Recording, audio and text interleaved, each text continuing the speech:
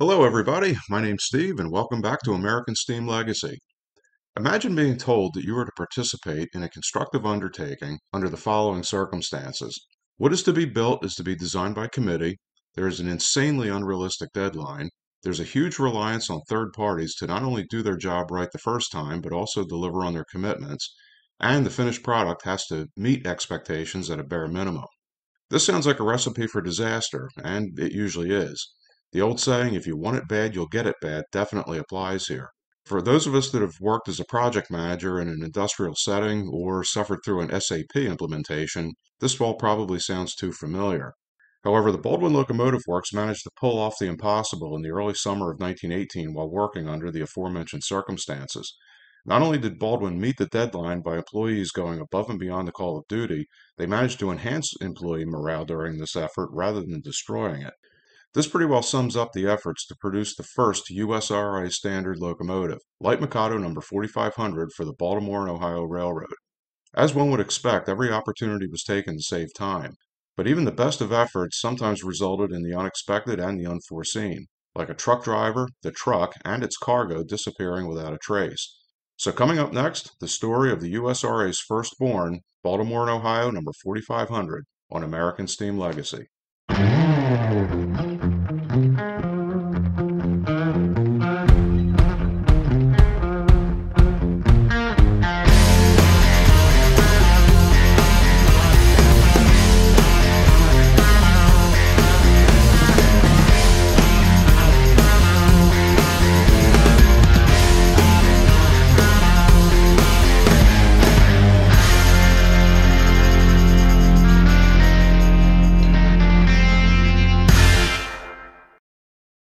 From 1918 to 1920, the USRA Mikado accounted for nearly one-third of all USRA standard locomotives built during that time period.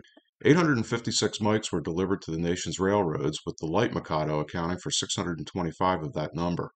So it seems only fitting that a Light Mikado would be the first USRA standard to go into service. The specific Light Mikado we're talking about here is the Baltimore and Ohio number 4500. Fortunately, an unknown Baldwin employee authored an account of the superhuman effort that went into building number 4500 in record time. An in-house publication entitled Got There and Got There in Time detailed how the locomotive went from 100 days on the drawing board and 20 days in the shop to a complete locomotive ready for service. Besides the human effort that went into this feat, the industrial horsepower and logistics supporting it can't be overlooked. By 1918, Baldwin's manufacturing operations were spread out over two sites, both of which would play key roles in meeting the July 4, 1918 deadline set by Baldwin's senior vice president Samuel Vauclane. Baldwin's original plant was established in the 1830s in Philadelphia, Pennsylvania. By 1918, the complex occupied over 7 city blocks in the vicinity of Broad and Spring Garden streets.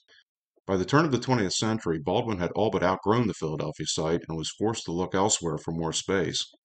In 1906, Baldwin purchased 660 acres along the Delaware River, less than 10 miles south of Philadelphia, in Eddystone, Pennsylvania. By 1912, there was manufacturing activity at both sites, with all manufacturing and Baldwin's corporate headquarters being moved to the Eddystone site by the late 1920s. Baldwin's Philadelphia plant would be demolished by the mid-1930s. On March 1, 1918, Baldwin received word from the USRA to begin preparing drawings for 3 locomotives, the Mikado, the Pacific, and the Mountain type, with heavy and light versions of each. Since Baldwin was using the Pennsylvania Railroad's L1S class as the basis for the Light Mikado and the road's K4 class for the heavy Pacifics, this somewhat streamlined the work that followed. Baldwin had built the L1s and the K4s for the Pennsylvania Railroad, so they at least had some of the drawings they needed for the USRA standards. As for the mountain types, we'll get into those in another video. Baldwin's chief mechanical engineer, Kenneth Rushton, apparently shifted the engineering and drafting departments into overdrive because they completed this task by March 16th. But the hard work was only beginning. Subcommittees representing the Builders Committee and the Railroad Committee were present to review each drawing as it was completed. The various members of each committee, with their various preferences, points of view, and opinions, resulted in a seemingly never-ending stream of revisions. As if things weren't hectic enough, on April 14, 1918, ALCO Chief Engineer Joe Ennis thought it would be a good idea to begin work on the USRA's heavy and light switchers, Santa Fes, and Mallets. In all fairness to Mr. Ennis, he was probably acting under a directive received from the higher-ups of the USRA, so let's not shoot the messenger.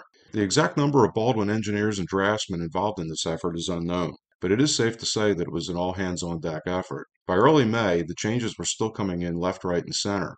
Even though the prints and specifications for the boiler weren't yet ready, the boiler shop at the Eddystone plant ordered and received all the material required to build one boiler by the end of May. Because of the committee's nonstop revisions, work wasn't able to begin until June 13, 1918. Production at the Philadelphia plant was equally hamstrung by the committee's dawdling. The Philadelphia plant was to produce the locomotive's frames and cylinders, but the committee members believed the frames weren't heavy enough and the design had to be altered. The time crunch was also being felt by Baldwin's suppliers as well, and while most were able to rise to the occasion, there was one notable exception. Buckeye Steel Castings was to produce the tender truck side bolsters, but wasn't able to turn around Baldwin's order in the time required. Buckeye, presumably backlogged by other orders, stated it couldn't begin work until mid-July and would require 4 weeks to make the patterns and produce the castings. They gave Baldwin an expected delivery date of August 12, 1918, 5 weeks after the July 4th deadline set by Vauclane. Fortunately, a local steel company came to the rescue. The Penn Steel Corporation, located in nearby Chester, Pennsylvania, got into the spirit of things. Baldwin made the patterns in-house and delivered them to Penn Steel on June 16th. By June 20th, all four side bolsters had been cast and delivered to Baldwin's Philadelphia plant, where the tender was being built in the 17th Street tender shop. Commonwealth Steel of St. Louis, Missouri was another hero, turning out the cast steel tender frame in record time. Even though the Philadelphia plant was also turning out a myriad of smaller detail parts, Baldwin's reliance on other manufacturers wasn't limited to Buckeye, Commonwealth, or Penn Steel. The means of transporting items produced by others also varied. There are accounts of small parts being picked up and brought to the plant by Baldwin employees as baggage. Cardboard boxes, small wooden crates, and even an 1870s era carpet bag were used. In one instance, a Pullman car designed for transporting racehorses was used to ship the locomotive's rear frame cradle from St. Louis to Eddystone, since it was the only car available. In fact, most would assume railroads would have handled all the freight being shipped to Baldwin. But the rush to complete number 4500 provided a glimpse into the future. Baldwin not only relied on express trucking companies, but also pressed their own fleet of cargo trucks into service. Parts from as far away as St. Louis and Chicago were brought in on trucks. This was at a time when the interstate highway system as we know it didn't exist and long haul trucking really wasn't a thing. This is to say nothing of the roads over which these vehicles had to travel. A young Army officer and future President Dwight Eisenhower participated in a coast to coast convoy around this time period.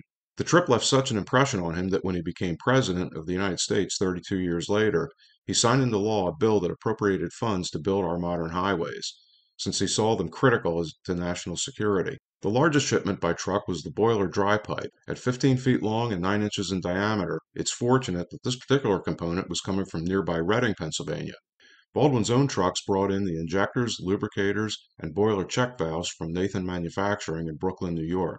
The only shipment that was lost came from U.S. Steel's Homestead Works in Pittsburgh, Pennsylvania. The steel piston heads were to be delivered to the Eddystone plant, but the truck driver, the truck, and the cargo were never seen or heard from again.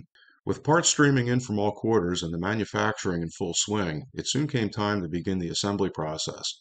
On June 19, 1918, track number 8 in Erecting Bay 1 at the Eddystone plant was made ready.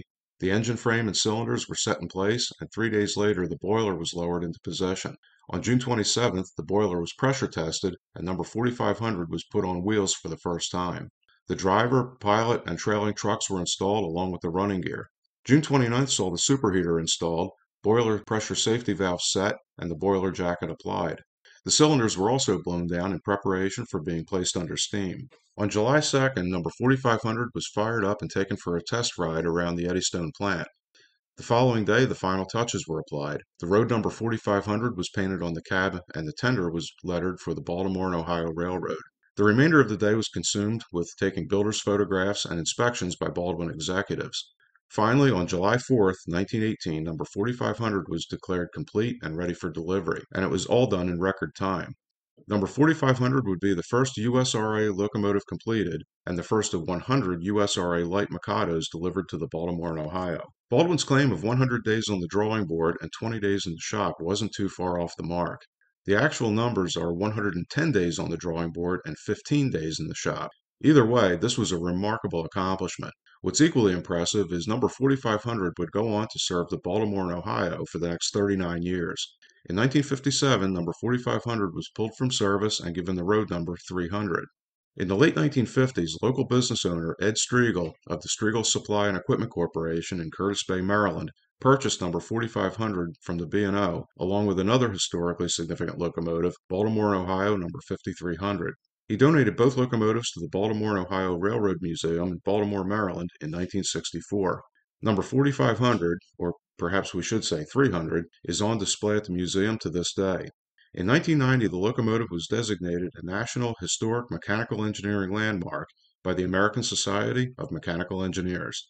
I hope you enjoyed the video. Please remember to like, share, and subscribe. And once again, my name's Steve, and thanks for watching. I'll see you next time.